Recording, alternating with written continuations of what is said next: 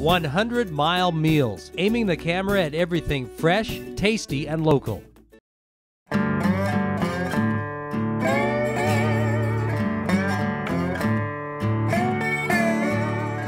Joe Cutler, the original owner, taught me, don't worry about the quantity, worry about the quality. And from its inception, the quality has been obvious at Corralitos Market and Sausage Company. At this rural outpost in South Santa Cruz County, things are done the way they've always been done, with love and dedication. As far as basic recipes, good old spices, all the same. The smoking procedures, all the same. All applewood smoke, cured the same, nothing to speed it up, nothing.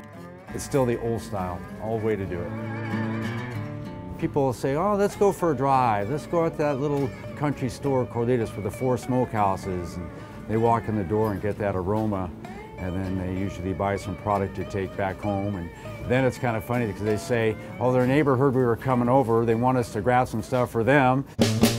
From marinated meats to bacon, to their beloved sausages, including the customer favorite, cheesy Bavarian, everything here is delicious. We average anywhere from 800 to 1,000 pounds a week, just that one sausage. Everybody loves it so much. And I gotta admit, it's pretty darn good. I like it myself. Basically just a beef and pork, mild spice, and with sharp cheddar cheese in it, and it's really good. We're hands-on with the customers. You know, not the big supermarkets and stores and everything that they got to go pick out. We're hands-on where they can ask us, what spice is in this product? Or what does this product taste like? Or something simple. Or the biggest thing, how do you cook it? How do you prepare it? You know, we all learn all this stuff, so we have an answer for them to have them come back.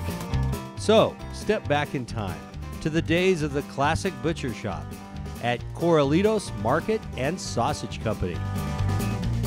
I have a lot of people that'll come in. They used to say, my dad and my grandfather brought me in here when I was a little kid, and they'll look and go, wow, it's still the same as I remember it, you know? So it's really kind of neat. We've talked about getting a bigger place and expanding and all that stuff, and at the end, it just wasn't feasible. And you know what? That's okay. We're busy enough. I want to keep the quality that we have. You know, I don't want to change a thing.